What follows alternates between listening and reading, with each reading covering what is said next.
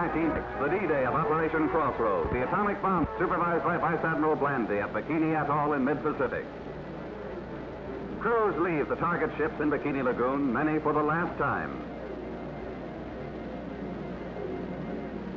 The B-29 Dave's Dream takes off from Kwajalein to deliver the bomb, equal to 50,000 tons of TNT, while an electric metronome counts the final seconds.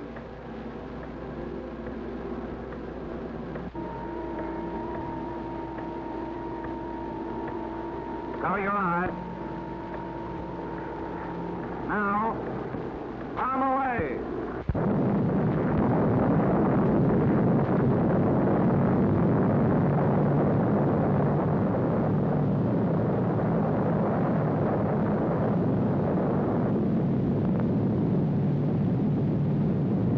A deadly radioactive cloud rises over 7 miles. Cloud ships are tangled wrecks. The battleship Nevada is towed into position for the second test, Test Baker. King Judah of Bikini watches with Admiral Blandy as LST-60 moves into place. The bomb is suspended beneath LST-60 and is to be fired by remote control. The technicians and Vice Admiral Parsons leave LST-60 and the bomb. At the control room, Crossroads personnel are checked, then locked in. Dr. Holloway, Los Alamos director, readies the firing circuit. 30 seconds before H hour.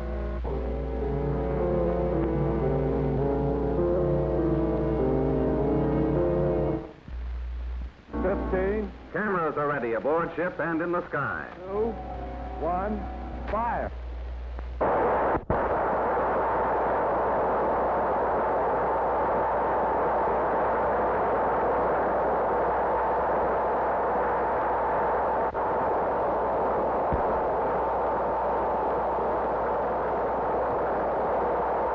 Plutonium, half the weight of a dime, caused this.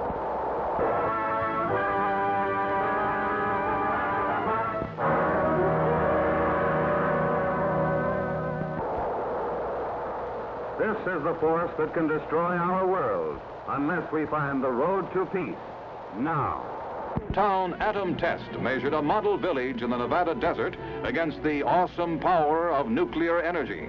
Buildings of various materials went up.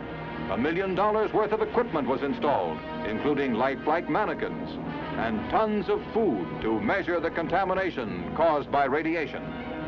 The big dolls were Survival Town's sole inhabitants. Tanks took part in their first atomic maneuvers, some less than a mile away, the closest yet in any test. Nearly 6,000 persons participated, including troops sheltered by trenches.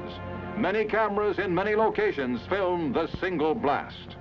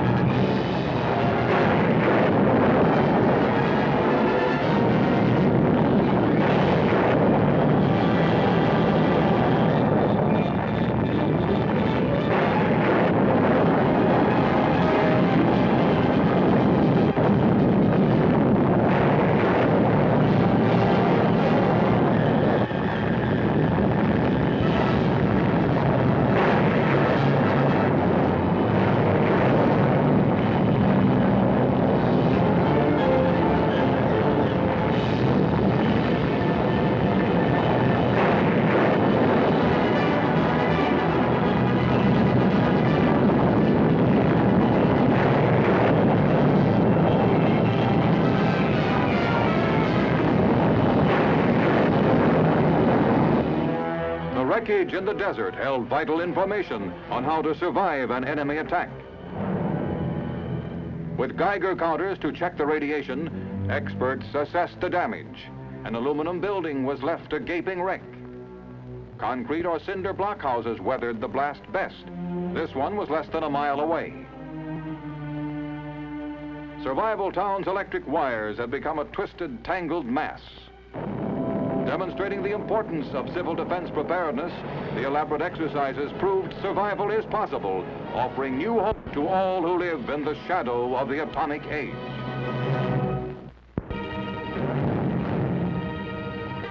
On the sandy wastes at Yucca Flat, Nevada, a new series of atomic explosions are set off. Tanks are among the obsolete pieces of Army equipment being tested in the exercises called Operation Teapot. More than 9,000 servicemen have been assembled at the proving grounds, ready to take their places in forward trenches. In a grim new age of warfare, today's fighting men must be taught survival on an atomic battlefield. While the troops take cover, the Army's giant new 100-inch camera is pointed toward the blast tower. Men tensely eye the control booth as the seconds tick off.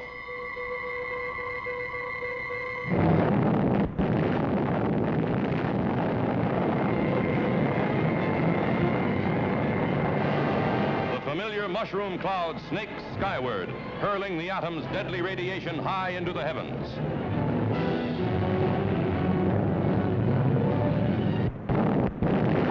And shock waves roll over the men huddled in the trenches. Never before have we had such a close-up view.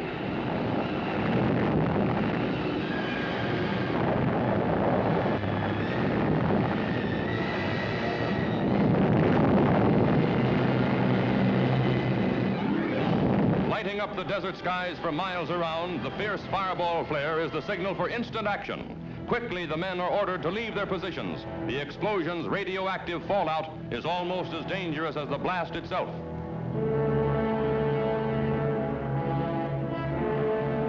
In the vitally important precaution of dusting each other off, the lowly broom becomes an item of military significance. Next, Geiger counters are used to check the troops for signs of radioactivity. Marching out of the shadow of the awesome fighting men, symbolizing America's determination to keep strong in a restless world.